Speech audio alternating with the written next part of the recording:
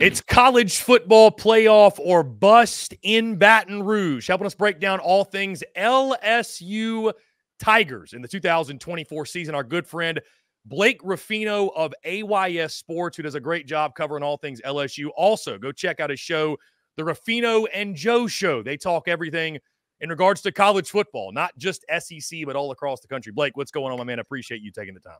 You know, I've never been on the Chattahoochee River, but my fans and my people in Georgia always tell me that Alan Jackson was right, that it's hotter than a hoochie coochie outside. And after 8 straight days of being out at LSU football practice on the Ponderosa, thank God Brian Kelly has allowed us to be out there. Chris, it's hot out here for a pimp when you try to make this money for the rent. But it's been a really good 2 weeks. I mean, look, man, we're only a couple weeks away here. Week 0. I mean, I know you talked about Ruffino and Joe Show. We'll be talking about games in week 0 next week, actually on Sunday. We're starting to prep. So, Chris, we're here, man. Football is alive and well. So it's going to be here to join with you too, man. Yeah, Blake, I want to start off by saying, man, I really appreciate you taking the time. Grateful to call you a friend. You and I, you know, I consume very few other shows out there, and I'm sure you understand, because when you do your own thing, right? It's like a musician, he probably doesn't want to listen to more music in his downtime, but there are some shows, some people that stand out. So grateful to call you a friend. You do great work. And I know obviously you and I cut from the same cloth, so you might rub some people the wrong way and they might feel some type of way. And so anybody out there, whether you're an LSU fan, SEC football fan, college football fan, if you're watching this, you're thinking, why is Blake Ruffino's face on the screen? To quote the great Blake Ruffino, we don't give a Rudy Poo. We're going to rock and roll with this thing. Because here's the thing. You're going to have to start telling me where I'm wrong. I just had to get Rudy Poo out on the air before we got going. Man. Really. That's really what it came down to. I mean, there's never been a post-game show that I've done that Rudy Poo has not come out of my mouth. You know, like especially last year with LSU's defense. Like, I put a picture in the studio. A lot of Rudy Poos dropped with that defense. A lot of Rudy Poos. A lot of curse words, too, with Matt House's defense. But Blake Baker seems to have fixed some things. But, yeah, Rudy Poo. I mean, me and Joe get after it. I mean, he was acting like a Rudy Poo last night. But, you know, we did our SEC breakdowns. I know me and you talked about it off air. But, look, man, I just, Chris, 2 through 8, make your argument. I'm not going to argue you. You know, like, who do you think 2 through 8 is? I think that it's wide open, man. Like, these other 3 potential, and I know you have talked about potentially 5 SEC teams making the playoff, right? Rank them however you want them, Chris. Like, for me, because I don't know if there's a lot of things that separates 2 through 5. I don't know if there's a lot of things that separate 2 through 8, if I'm being honest. So that's why I was calling him a Rudy Poo last night. I'm like, okay, make your argument. I don't care, but regardless, I mean, I'm going to disagree with you, but I see where you're coming from. And I think that is a symbolization of how deep this conference is going to be. 1 through 9, I think, is going to be an onslaught, and it's going to be so tough to stay in that middle tier and definitely be on the top tier of the teams. Well, Blake, it's never Rudy Poo when we have you on the show. So that being said, let's dive into it. Talk LSU specifically. Before we look ahead, Blake, I want to look back at 2023 for a moment. Just kind of how we got here, set the scene. 10-3 overall, 6-2 in SEC play.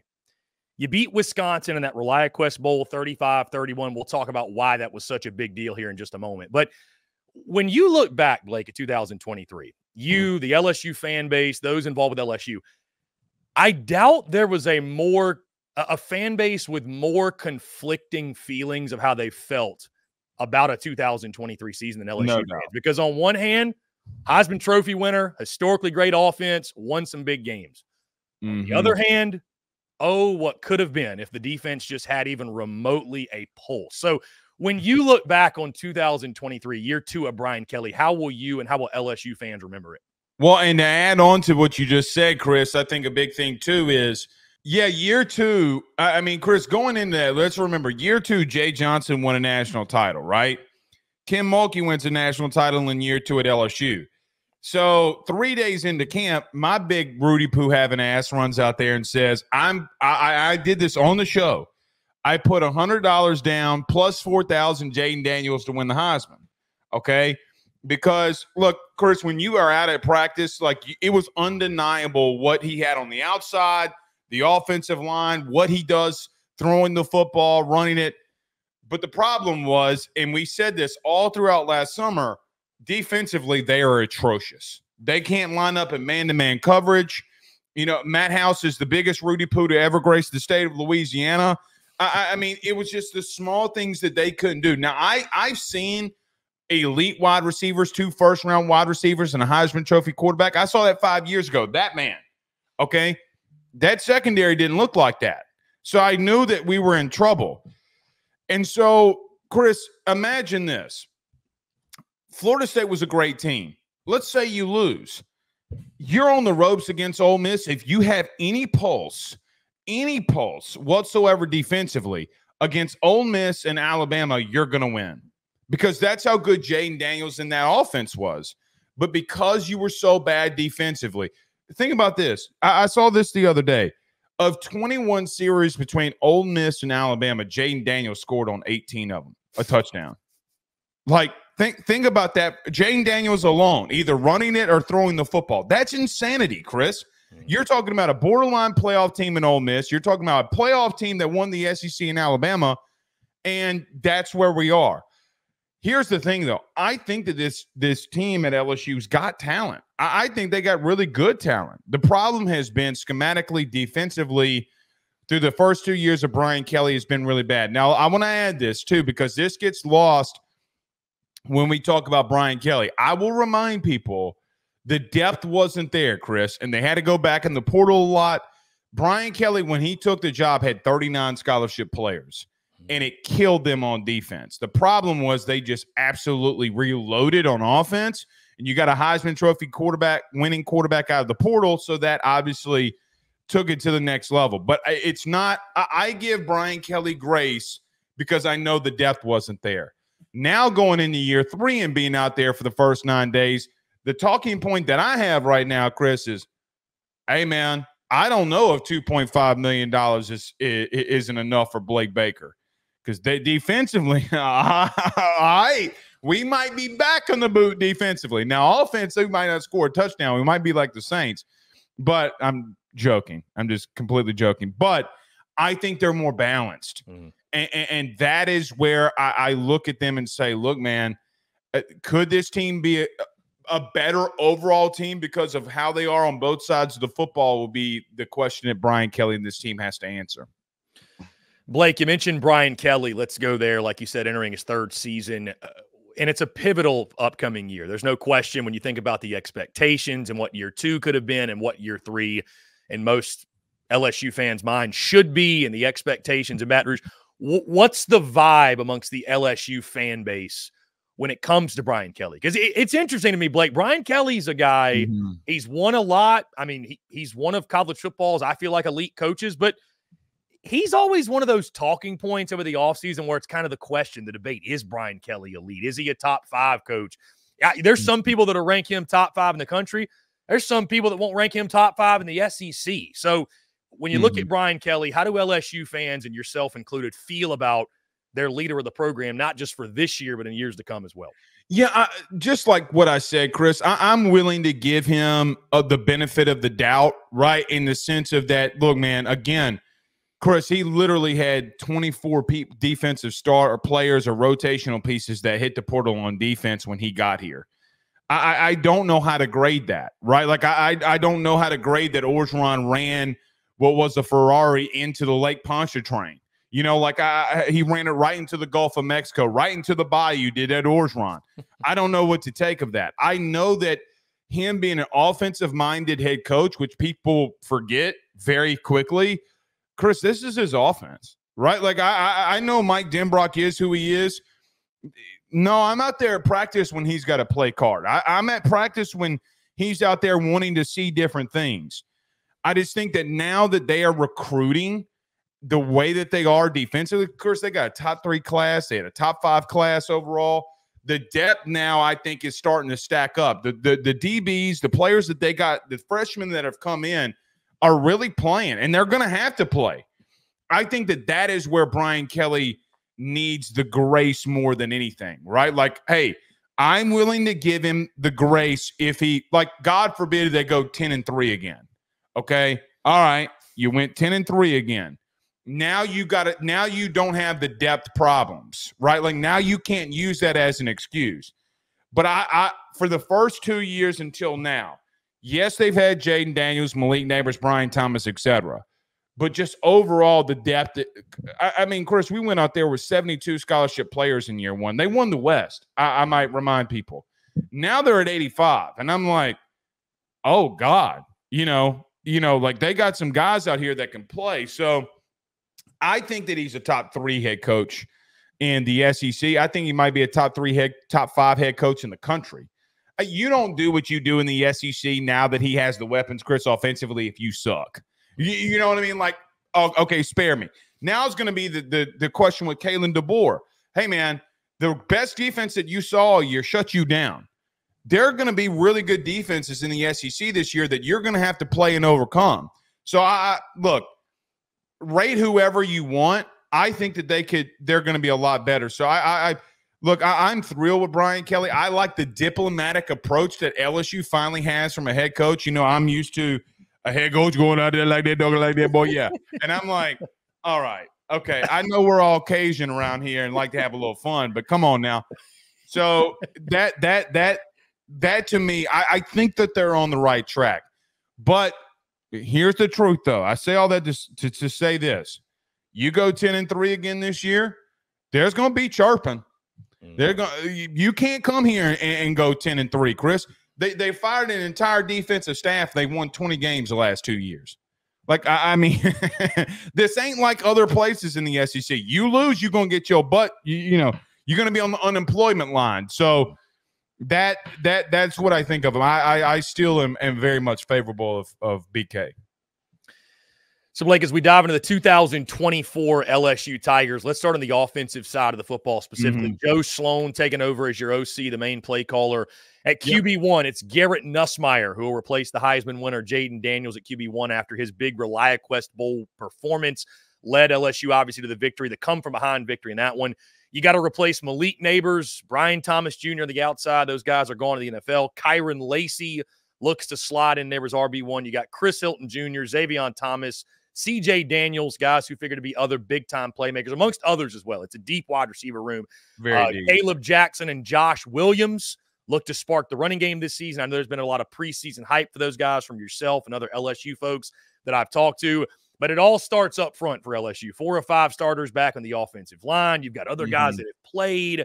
It's arguably the best offensive line in college football, not just the SEC. So the question is, Blake, not just what you're expecting from the LSU offense this year, because so much is different, but can different be – I don't know that I can say it can be better because, again, you had the Heisman Trophy winner, you had Malik Neighbors, you had Brian Thomas Jr., but can different be just as good? Can different be almost just as good? Because it was elite last year. What are you expecting from the offensive side of the football? Yeah, I think they're going to run the football, and I think they're going to pound the rock. I really do. Look, I know Dave talked about this, and me and Dave, who's on your network, me and him have gone back and forth on Twitter.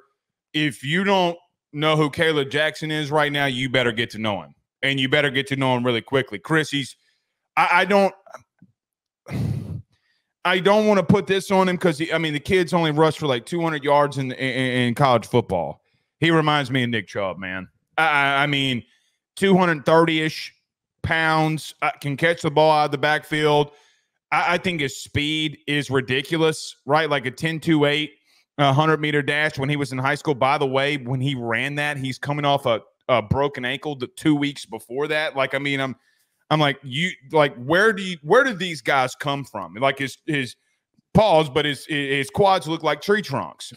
And this guy breaks yet another rush on Saturday, Chris, right up the A gap, and he's hitting the hole fast. He's breaking tackles, and he's gone for 6. Now, LSU defense stinks. Okay, well, we'll talk about them in a minute. I don't know if they stink. But I think just leaning on that offensive line, getting the running game going early in games. Like, I think against USC, you're going to see them come out there and start punching people in the mouth. And so for that, I think adding what you have at wide receiver, I think if you can lean more on that running game, it's going to be big.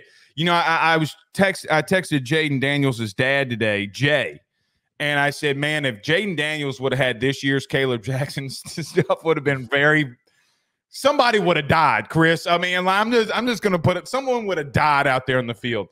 But look, I think at skill positions, man, just like what LSU normally does, man, they reload. Quarterback, it is what it is. Offensive line at times can be what it is. Now they do have an offensive line that's really good. That wide receiver room, Chris, has been pretty special so far through 9 practices. A name that I think another name people need to get familiar with is Chris Hilton Jr. Look, we know about C.J. Daniels. We know about Kyron Lacey. It's been the Chris Hilton show so far through 9 days. Just the acrobatic catches, running the whole route tree and the speed. During the summer, Chris running 24 miles an hour. This kid's a world-class sprinter. He can really get after it. But I think for me, I know that you have pieces all around you. It is, can Garrett Nussmeier limit the mistakes? He hasn't at times so far this summer, right? Like he hasn't. They call him the Cajun Brett Favre for a reason. My man's putting the ball in some troublesome situations. Sometimes it's paying off for him. Sometimes it's not. I think if there is something that I'm concerned about, what does it look like without Jaden? Like, how much did Jaden cover up, right? Like, when stuff broke down, he was gone. Garrett ain't going to do that, man. He's like us, Chris. We got cement in our shoes, man. So I wonder about that, but I really think you're going to lean on people. I say it's going to be more like 22 in a lot of ways. Like, look, man, LSU in 22, they leaned on Bama. They leaned on Florida State in the second half. They leaned on some teams. The question ultimately becomes, can you limit those bad mistakes, and can you get your playmakers the ball out in space? C.J. Daniels, I've been more surprised. Like, when a kid, Chris, from the group of 5, even though he was really good at Liberty, comes into the SEC, you're like, yeah, but this is the SEC. Somebody forgot to tell him that. And because they've looked really good. And that's why I'm a little bit higher than I was going into camp to now. They've been good offensively. Can they limit those bad mistakes is going to be the question. Blake, let's talk about the other side of the football, the defensive side, which I'm sure LSU folks just perked up because this is the side that probably is going to dictate what the ceiling is for LSU this year. You could argue. Blake Baker, though, you mentioned the $2.5 million man comes in. He takes over as the defensive coordinator. When you look at the personnel, depth at defensive tackle, the middle of the defensive line, it's a question mark. You've talked about it. I've talked about it. We've all talked about it. Jacobian Gullery, Jalen Lee, Paez from Wisconsin, Shone Washington, they look to fill the void and step up and be playmakers. Outside of them, where the heck is the depth coming from? Maybe we don't know. Savion Jones returns at the edge spot. You go to linebacker, Harold Perkins Jr. Oh, by the way, one of the best players in college football you may have forgotten last year. He looks to return to that All-American form. Greg Penn III is back at linebacker as well. Major Burns returning at star, a very, very big deal, almost 100 tackle guy a season ago. Sage Ryan, Zy Alexander are back in the secondary as well. And there's a bunch of young talent that I know you've talked about before, and I'll let you expand on. But, I mean, the big question, Blake, is this. How big of a jump can the defense make? And I know, again, you and I talked off air, so I'll let you get into it. But it feels like if they can be just slightly below average defensively, as silly as that sounds, that would be a massive improvement from what they were last year, which was the worst in school history. No doubt. And look, this is the correlation I give it, Chris. Are they going to Pete Golden Ole Miss it from last year? If you remember Ole Miss the year before Pete Golden got there, they were in the mid-100s, right? I think 115, 116 in total defense. You turn around, and they're in the 50s, 55 throughout the season. They go 10-2. Okay, well, they go 10-2. Well, 10-2 might get you in the playoff. And LSU does have a favorable schedule. However, you're asking me and catching me on a really good day because today they go in a team period, they go in a scrimmage 2-minute drill, and defense wins. And, Chris, it wasn't close. Okay, like, look, I've said this. So I said this last night. I'll repeat it here for your listeners too. This LSU defense hasn't looked this good in the last 18 months. I don't care of the situation. And I think, like, I'll just give you a rundown. Like, so they're going through 4 downs. They get a Paris Shand, tips the ball in the air, picks it off. Harold Perkins on the end line of scrimmage, the things that they're doing in personnel wise, getting after the passer. It's a buffet line of edge guys that have the athleticism that can get after the quarterback. Garrett Nussmeier got fooled today, man. Couldn't complete a pass.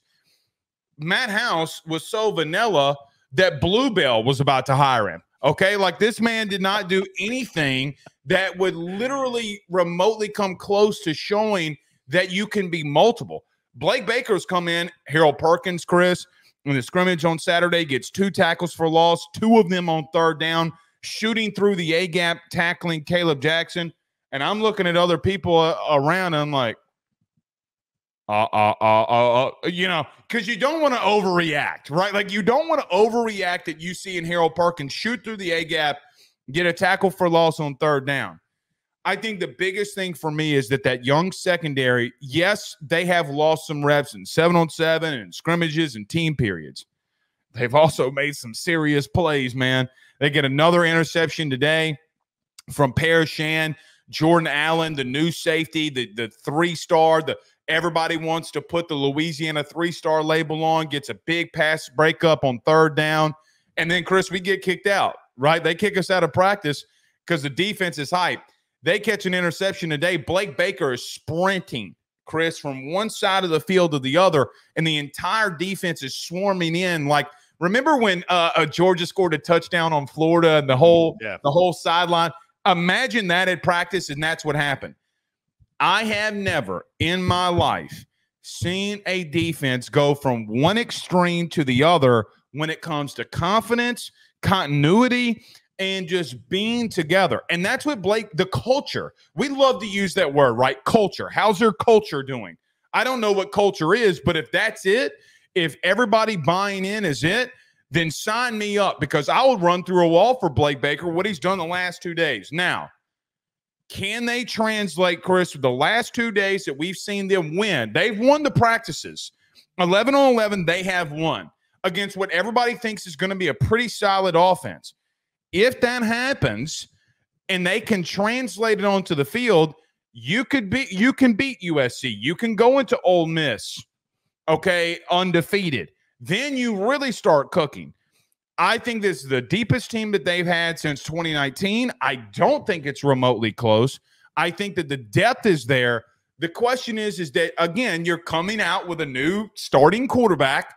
Can you go to Kyle Field on the road and win? Ole Miss, can you redeem yourself off of that? Can you get over the hump against Alabama, even though that they're coming into your house and that Nick Saban's not there? I know this. Defensively, they're not going to be passive. They're not going to be vanilla. I love what I'm seeing from Blake Baker. I love what I'm seeing from Harold Perkins. And I just pray to God, sweet Bayou Jesus above, please send blitzes on third down. That's what they were missing the last 2 years. And I think if they do that and they have that consistency, which they've been lacking at times somewhat, I think that they're going to be night and day better. If they get in the mid-50s, Chris, it wouldn't shock me at all from what I've seen. Blake, let's talk a little special teams quickly. Damian Ramos. Yeah, let's talk a little special teams. Damian Ramos back at the kicker spot.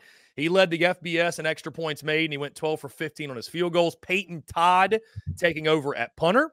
And it looks like Xavier Thomas, from folks I've talked to, and I think I've heard you say, maybe emerging as a playmaker in special teams. Obviously, like you mentioned, there's plenty of skill position guys, plenty of options. So anything notable when it comes to LSU special teams? Again, it's a facet of the game, doesn't get a lot of love, but hey, I'm glad you brought it up. No, I'm glad you brought it up. It can flip a game on its head. Yeah, okay. You know, look, I think that special teams in and of itself, Chris, is something you're right. We don't talk about. I think the biggest portal addition that LSU added that nobody will talk about, didn't bring it up in off season at all, Blake Oschendorf from Louisiana Tech, the punter, averaged 47 yards per punt last year, and you didn't have a punter. This kid's down at least 5 punts inside the 5 since we've been out there. This kid can boot it. I mean, he's 6'7", and his leg he looks like a damn, what do you call this thing? A praying mantis. That's what he looks like, okay? That's how long his leg is. So I do wonder, Chris, at times, if you can play better defense and you can run the football, if you don't go a little bit old school. Let's run the football, play some field position, play some defense. We don't have to score on every single drive. I think he's a big deal here. You talked about Ramos, Mr. Consistent. Chris, we were so bad on special teams and punt return. I mean, Malik Neighbors fumbled twice. How crazy is it to think of Malik Neighbors now versus the Florida State game 2 years ago when he fumbles two punts? But Xavier Thomas has already done it in the SEC. You know what you've seen from him. And that alone, I think that you'll be better there. But I think Blake Oschendorf, at the end of the season, you're going to look up and be like, oh, this dude Ruffino is crazy. He's talking about the punt game. Okay. This kid can punt it. Chris, he was second in the country last year in punt average. And I think that that's a big deal. We were having punts last year against Missouri that would go 20 yards.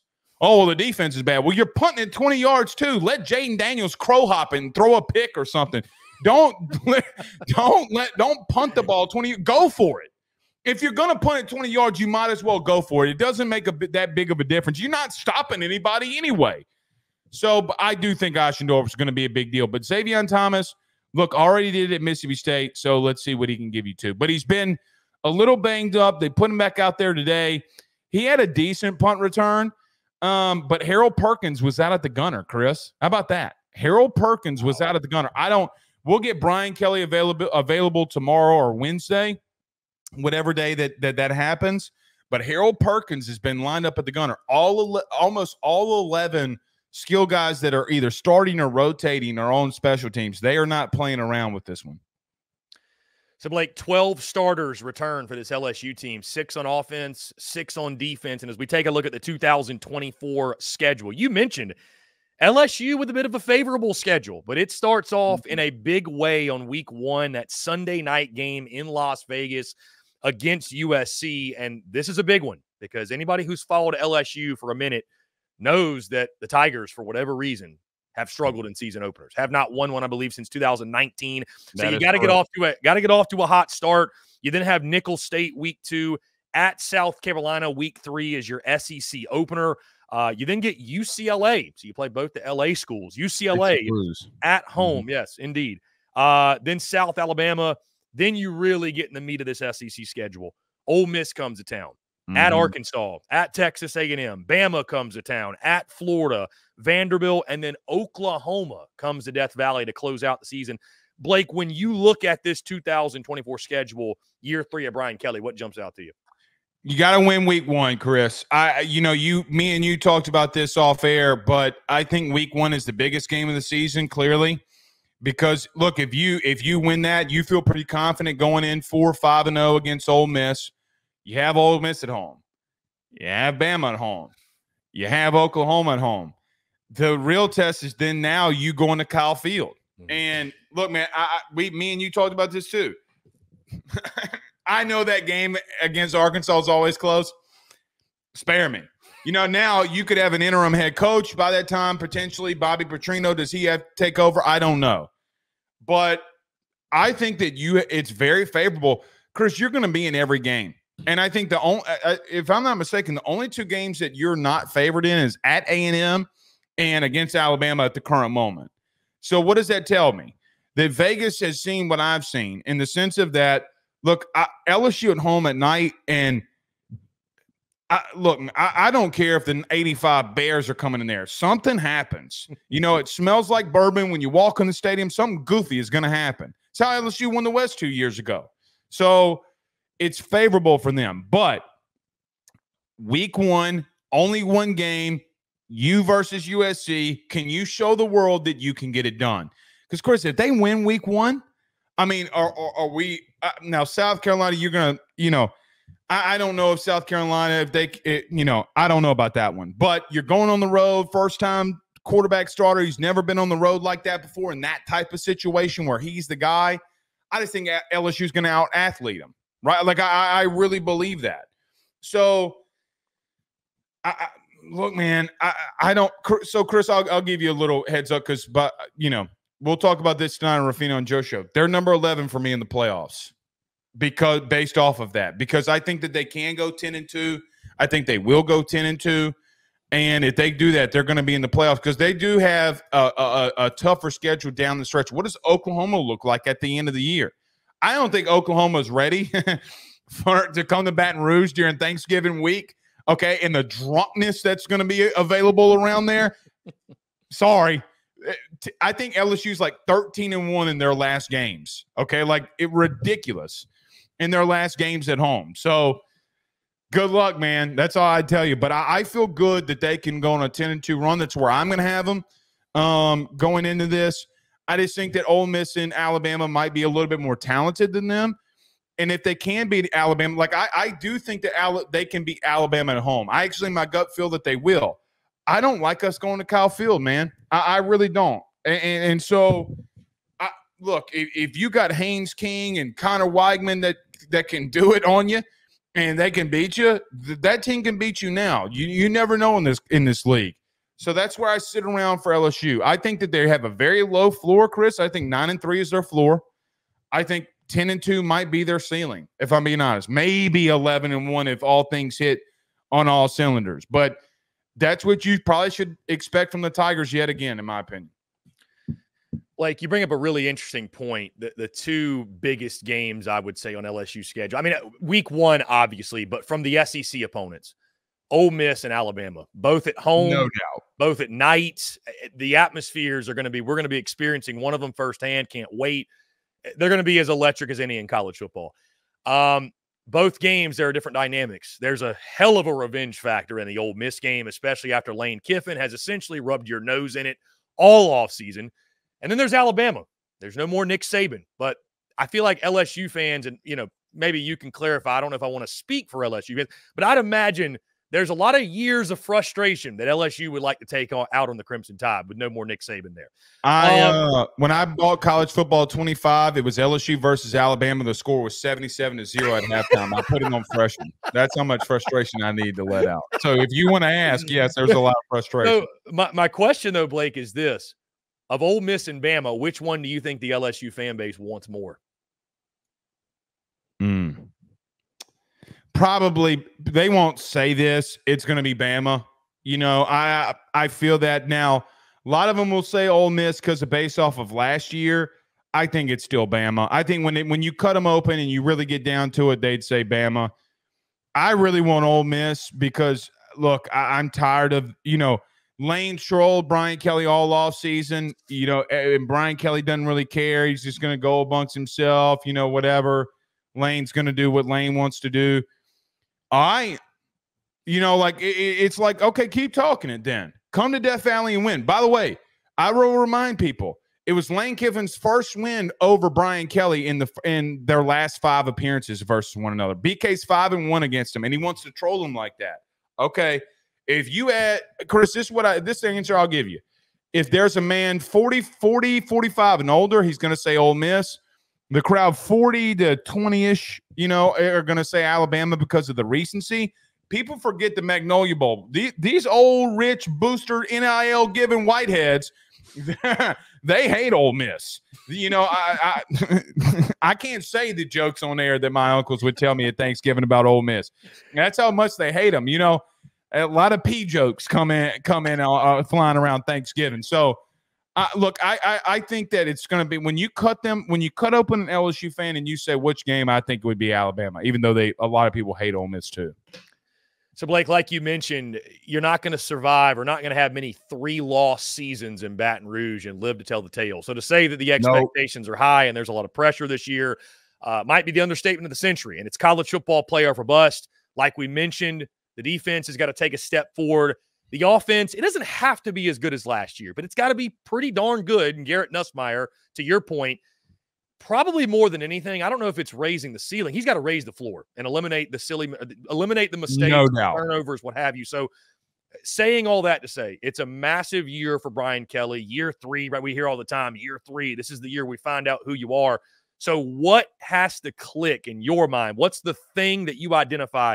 This has got to click for LSU to hit that double-digit win mark and get to the college football playoff. You got to win week 1 because I feel like if you win week 1, Chris, and you get the momentum, that means your defense is playing better. Confidence is a weird thing, man. We can X and O's this all we want to, but you get an LSU team at home at night, confidence versus Ole Miss. God, Chris, what happens if they're 6-0? Like what happens? And that's the thing. And if you're 5-1, you're 4-1, oh man, we might not beat Ole Miss. So I think that because their schedule is so light in the very beginning and it gets tougher down the stretch, that confidence and momentum is going to be rolling. And all of those games being at home, by the way, at night, that's what I don't think people like. I don't think people have realized that yet. Okay, good luck. Like LSU in a lot of those years had no business, like from 2010 to 2016. They had no business being in the remote vicinity of almost beating Bama those years. Even in 17 and 18, like no real remote reason. But because that game's at night and because stuff gets weird, voodoo starts coming out, that's what I'm banking on. I don't think LSU from top to bottom is as talented in areas as Ole Miss, but I don't think they're far off. And I think that at home field advantage gives them enough advantage. Alabama, the same thing, man. I mean, if Brian Kelly can beat them in year 1, he can beat them in year 3, like coming back. And I just think that defensively, in that what they're going to do defensively, I don't think they let Jalen Milroe run on them like they did the year before.